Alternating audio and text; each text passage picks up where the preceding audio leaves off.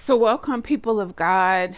I want to share with you something that the Lord actually has been ministering to me for quite a while. And then today, during my time with the Lord started to bring it back up in my spirit. And it's something that, I just really feel like I want to share with you. Not feel like, it's something that I know God wants me to share with you, and that I really want you to hear, with really spiritual ears, and just have your heart and your mind and your soul set on hearing what I'm saying, right? I've said this before in my ministry, but there are people that God has assigned to me because of what I've been through, and because of the oil and the anointing that's on my life. There will be messages that people will hear that will resonate with them, but then there will be people that are assigned to me because of my struggles, because of my life and my warfare. And I believe that what I'm about to say is going to be for those people. And this is also what I want to say, right? I spent a lot of time, and this is why I say this. I spent a lot of time not knowing that I owned my victimization. I owned it. Like I felt validated in being a victim because I've been wronged. My life has sucked. Life has sucked. Things have happened. I was validated in not knowing it, right? But I owned the fact that, yes, I'm suicidal. Yes, I'm over 400 pounds. Yeah, because guess what? My life sucks, right? My childhood sucked. Bad stuff happened and my life sucked. And that's why I am the way that I am. And yeah, I hear all this other stuff, but guess what? My life sucks. And that's where I was. And so even when I wanted, and I want you to hear me, right? Even when I wanted better, the validation of being a victim was like, but no, you're a victim.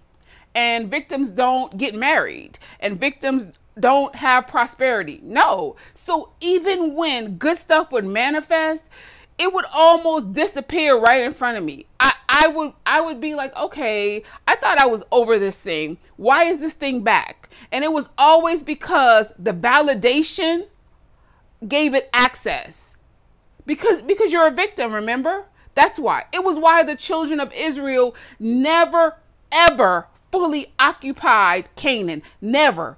It was David who fully occupied, the shepherd boy who knew from day one, oh, God got me. It is that type of mindset that gets you into goodness.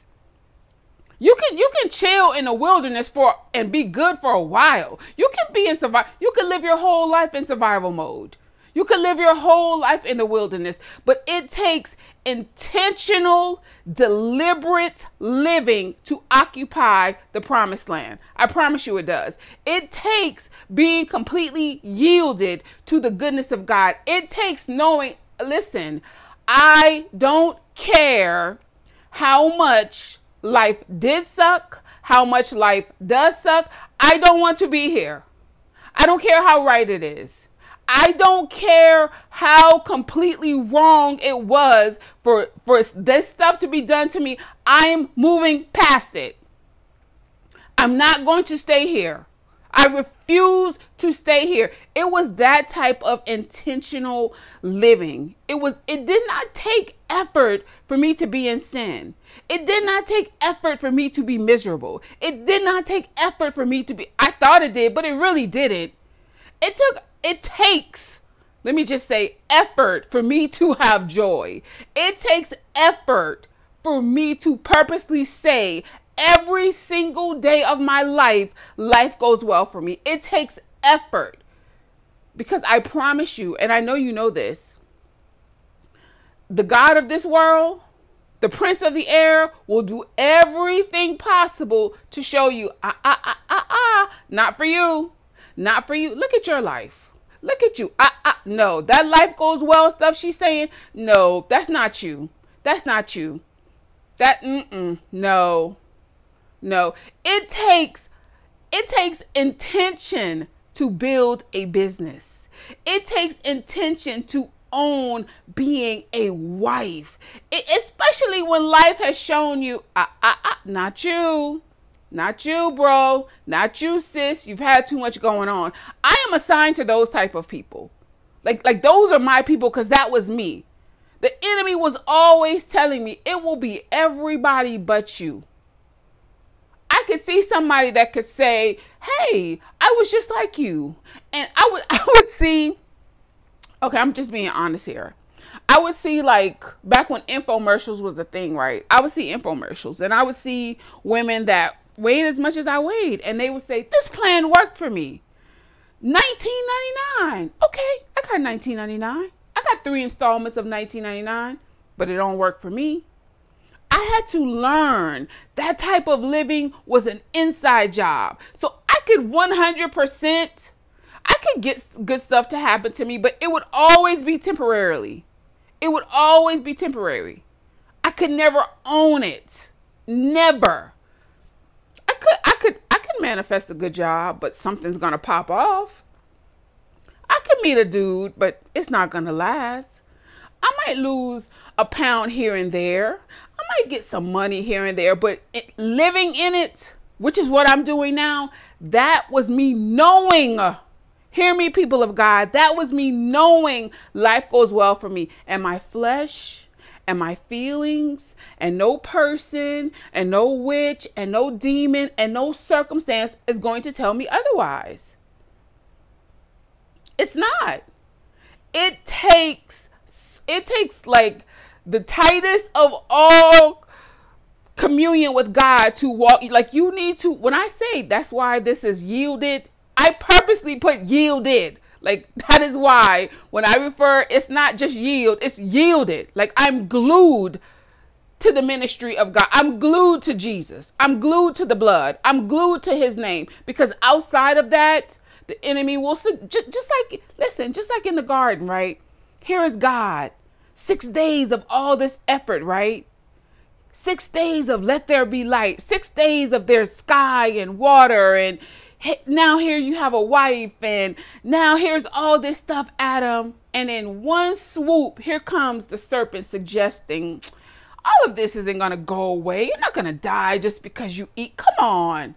Just do a suggestion. You think the enemy is still not doing that level of suggestion? It's not going to work for you. Come on, look at your life. Look at you.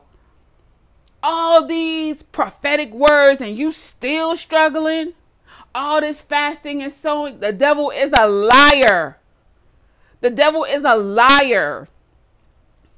Jesus says that, listen, Jesus says, when we abide in his word, when we continue in his word, when we stay in his word, we will know the truth, and the truth will make you free. Stay in the truth. Abide in the truth. Life goes well for you. I'm telling you, occupancy of the promised land is now. Occupancy of the promised land is now, but it is not going to happen unless you live intentionally in the goodness of God. Not that wilderness stuff where we've been. Not that, I hope so, Rumania. I'm right there with you, sis. I see it. No. It is living in the fullness. It took effort. I've been doing good with this not crying. It took effort for me to not wallow in food or some cute dude that said hello and not laying out with him. It took effort, because my flesh said, but you'll feel so good. You'll feel so good. Just be miserable. Come on, look at life. You can't catch a break. Eat a chocolate cake. It'll make everything better. And that seems so silly, but there are people that run to that outside stuff because the enemy is saying it's not going to get any better for you. The devil is a liar. I am assigned to those people because I was that person. The devil is a liar. Life goes well for us. Life goes well for us. That is our truth all the time. Oh, and just for the record, let me say this and then I'm going to end the video. So I did make the shirts, right? I did make them.